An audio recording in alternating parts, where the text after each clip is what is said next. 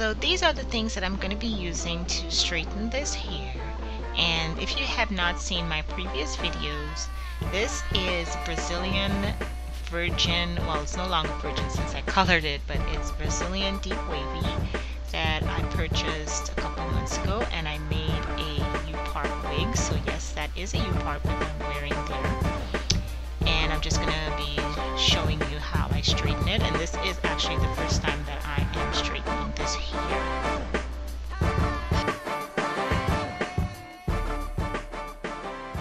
Well, I apologize for the dirty mirror. I did not even notice that it was dirty because I could not see it with my naked eye, but the camera that I'm using films in HD, and HD picks up everything. So yeah, I'm sorry about the dirty mirror.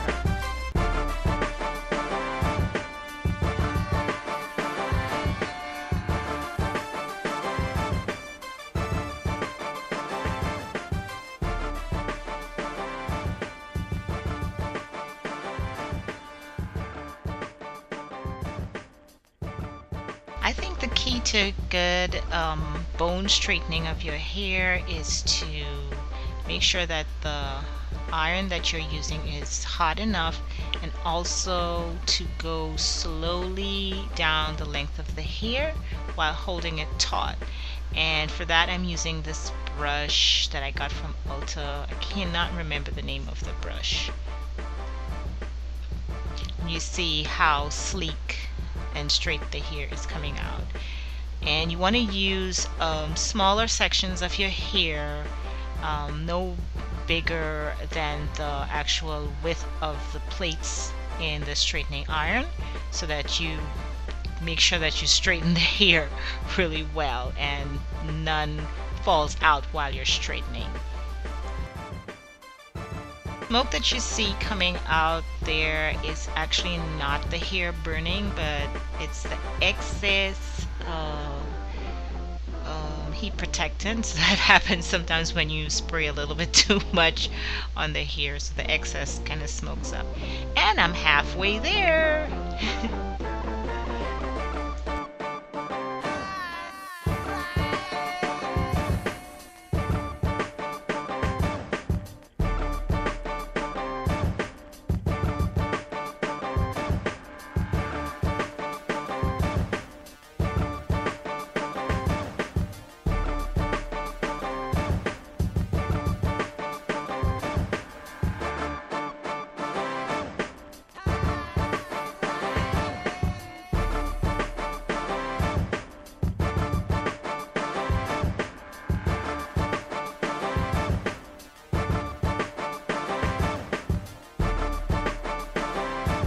Okay, y'all, so I'm done with the straightening, and actually this hair did not give me a lot of trouble to straighten at all, and I think I owe it a lot to this brush right here. This brush works really well to keep the hair stretched and taut while you glide the flat iron down the length of the hair, as well as this flat iron right here from GVP.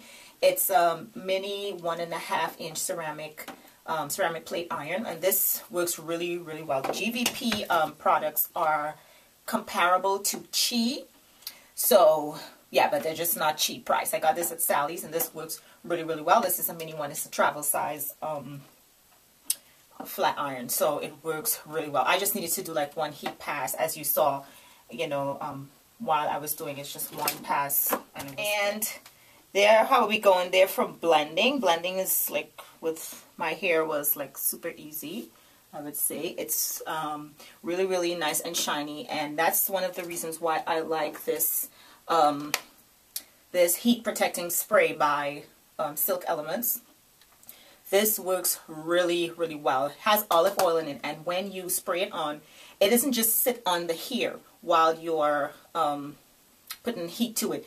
It's actually, when you use like a straightening tool or curler, it actually infuses the oil into the hair, so it gives it, that's what gives it that shine when you're done. So the hair is like, it's flowy and everything, but it's not damaged, and it has a lot of shine to it. I absolutely love this. I've been using this for a while. It really it does work really well. So this is the front, and I'm just going to show you the back. The back. Yes, it comes down to like almost waist length. And I am 5'6". I am 5'6". No, sorry, I'm 5. Why am I saying I'm 5'6"? I'm 5'8". And this here is a 16 and 14 inches. Yeah, so it's 2 bundles that I have in here that I used to make the wig. 16 and 14 inches. That's probably why I was saying 5'6", because I know there was a 6 in there somewhere. Yeah. So yeah, and what I'm going to do now is I'm just going to use a little bit of this glossing polisher in the hair, and it's a serum, and it has well, you know, these serums, they do have silicones in them, and but the silicone actually does it just helps to keep the hair protected from humidity on the outside. So if you are wearing your hair, you are wearing curly hair straight, then serums are your friend to keep your hair straight. Yeah.